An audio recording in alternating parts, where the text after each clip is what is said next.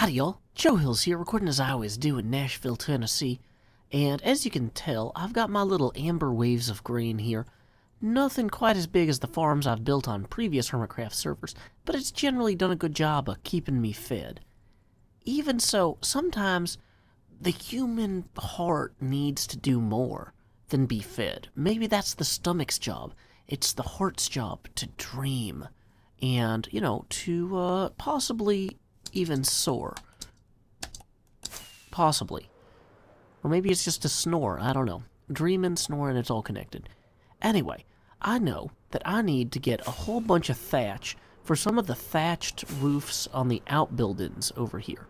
So we're going to have a stable in this back corner here that actually needs to be a lot larger than these are marked out.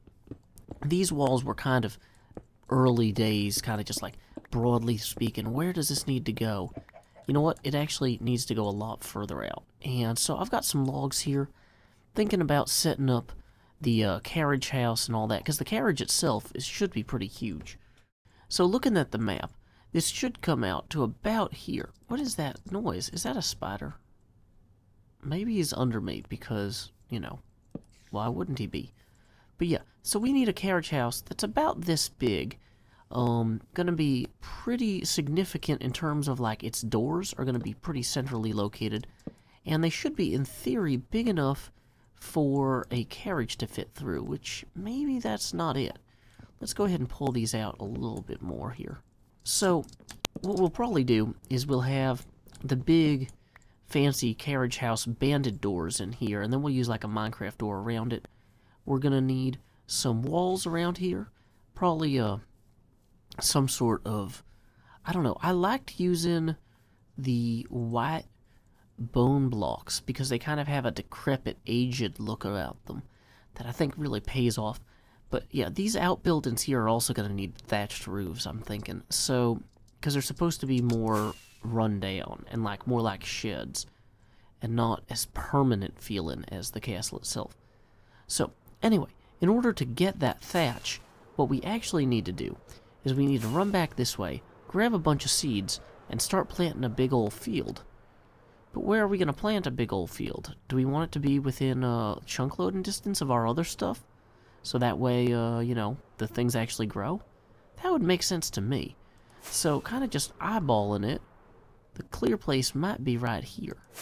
So why don't we go grab our seeds and start laying down some, I don't know, what do you call them, rows? Yeah. Rows by any other name would still be just as wheat. You know, we got a full day of planting under our belts, and this is not a bad turnout for it. We got some, I kind of started off with this kind of thinking like, oh, it'd be cool if I made like little islands of wheat, and then planted the wheat like where the ground was raised up. And so then I was like, maybe I'll do over here next, or whatever. You know what? It's a good time to be up in the sky, on account of the zombies coming out, but let's quickly kind of just pan around. Boom. So that right there, that's like a good start, but it's a little bit small. Same thing out of this a little small. But I kind of feel like maybe the top of this area here, like I could really just fill in a whole bunch of this with wheat. I took some time to plant some seeds, and now you can clearly tell the wheat has grown, and I have shown that this plan is working well. I figure I may as well.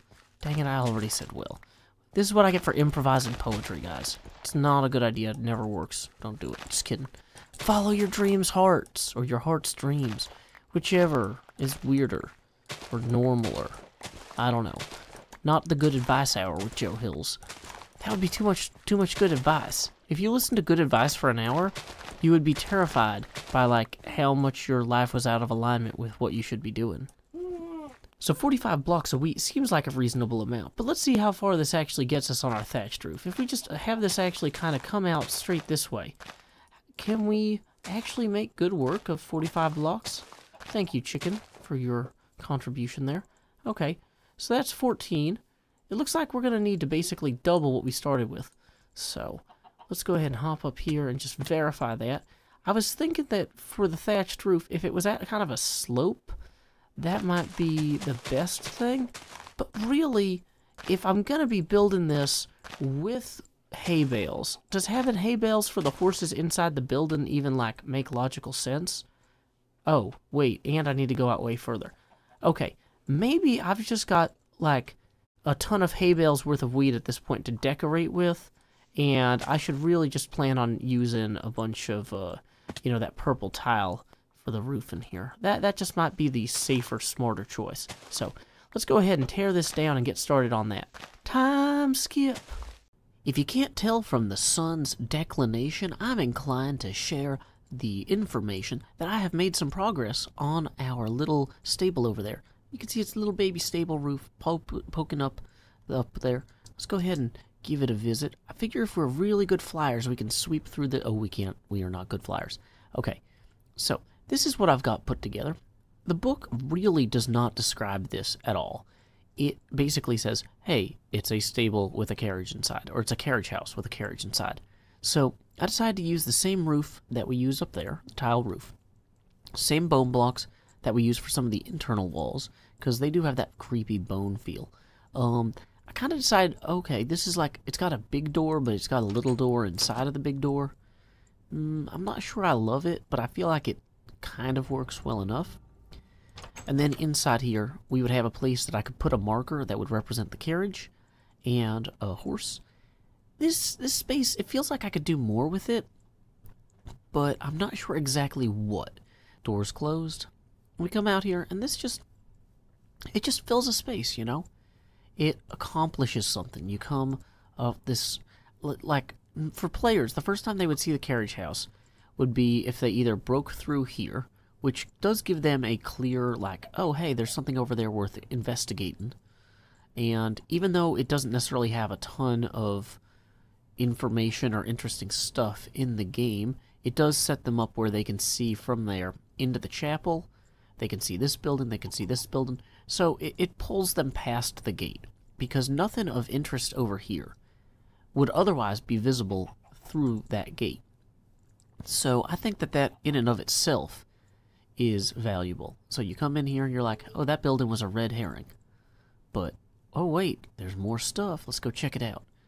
So I think that's pretty cool. If I was going to look at other ways that players might first see that building, it would be if they managed to go all the way through this hallway into the chapel. And the first time you see it would be out there, but you don't have a way to get out there from the chapel. But you do also see that there's no comparable building over there, which I think is at least valuable. Even if the players never get to that building, they get the sense that, like, this is a grounds. This whole castle is a complex, and there are things that are symmetrical and things that are asymmetrical. You know, they start looking up here, they're like, oh, hey, that has arches. Oh, and hey, this doesn't. I wonder why. Or why not, you know? Kind of excites the imagination. The lack of a comparable building over here is just as valuable now as the creation of this building. So, you know, that's good, because I don't want to build a second building. I do feel like it could use a little bit more detail.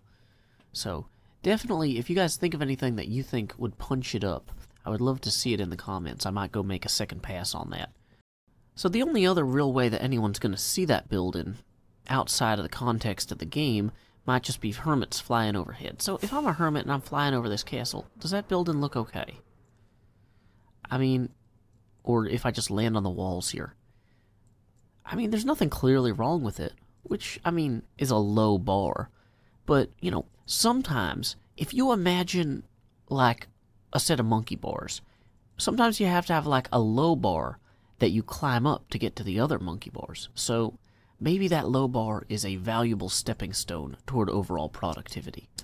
I don't know. Speaking of low bars, you know, in terms of support structures, I was going to land right there on top of those creepers. That's...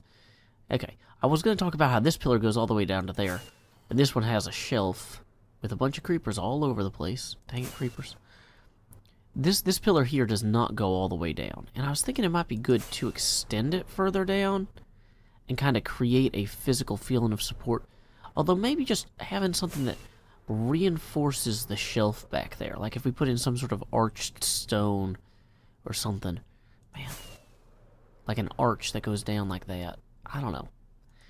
I don't know. I've been thinking like, okay, well, what's on the other side of this little carriage house? And is it worth fixing up? So, let me know what you think about how I should deal with that pillar. Maybe I should just thicken the stone that it rests on, so it doesn't look quite so precipitous. I do kind of like having this little cave in here. And removing the torches, now that it's, you know, pretty much done, could actually be cool, because it would look a lot darker at night. You may have noticed that this episode was mid-roll ad-free, and that's thanks to our wonderful Patreon backer, Carriage Sophia.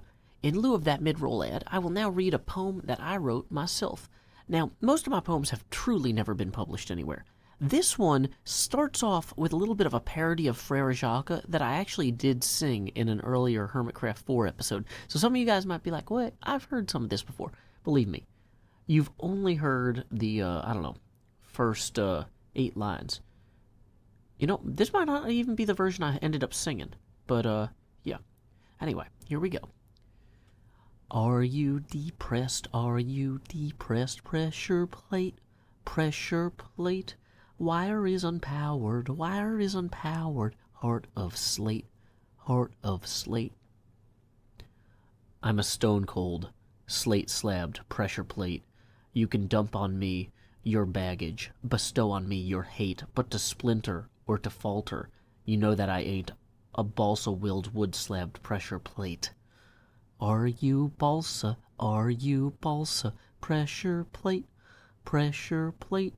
Weak-willed and compliant, weak-willed and compliant. Actuate, actuate. Actuate, act your age. Leave this world of material. Your desire is a virus, what you need is ethereal. It's about people, the soul of connection. But you're all about compression and deflection. You're alpha. Anyway, until next time, y'all, this is Joe Hills from Nashville, Tennessee. Keep adventuring.